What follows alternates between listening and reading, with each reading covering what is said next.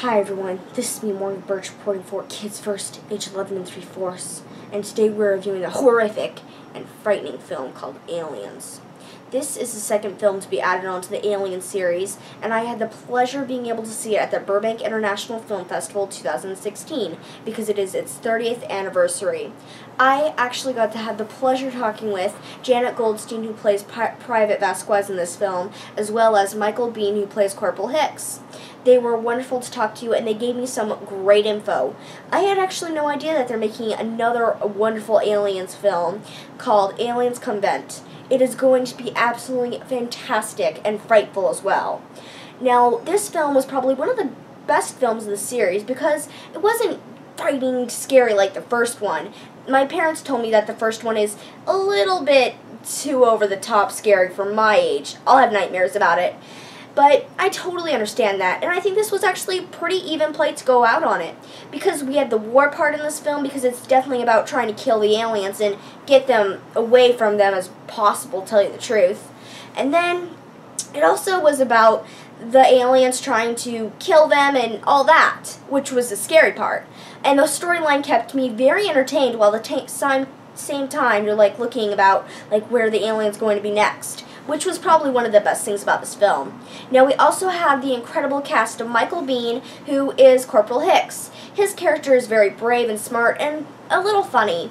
He's wonderful, and he was actually a replacement for the first guy who was going to do this. Let's just say something happened. Then we have Janet Goldstein, who I have also had the pleasure of talking to, who is Private Vasquez. She was amazing. She's one of the lead female characters, along with Sigourney Weaver. And both of these wonderful characters show girl power all the way, even before girl power was a popular word, which I'm very happy about. They show that girls can be funny and tough and strong and quite amazing as well. Girls can do extraordinary things no matter what their age is. Now, Sigourney Weaver plays the one and only Ellen Ripley, or Ripley as many people know her by, and she was just perfection in this film. She's really smart and talented, and she really did bring her character to life, which I did enjoy very much. Now, this was actually so much fun to go to, and a wonderful event as well. And I'm probably going to say one of my favorite scenes is probably when Sigourney Weaver is trying to help Newt, played by the one and only fantastic Carrie Henn. She's an 8-year-old little girl, and she has been dealing with these aliens and living with them for months by herself. And Ripley is just trying to find out if there's any other survivors, like her family or anything. And I think this was actually a wonderful moment because we got to find out the connection between these two wonderful characters. And I really think that it was just very amazing the way they portrayed this. Now, my favorite character definitely is Sigourney Weaver. She is the one and only main star of girl power, before it was even made a word, and absolutely just did wonderful. Thank you so much, and I'm hoping that she's in the next film. I don't know, maybe. And this was definitely great. Now, I'd have to say that I am giving this definitely the age range of probably 10 and up, because it's too scary for younger kids, and the older kids will probably know that it's just graphics and it's all fake. So as long as they know that it's fake and graphics, they'll probably be okay.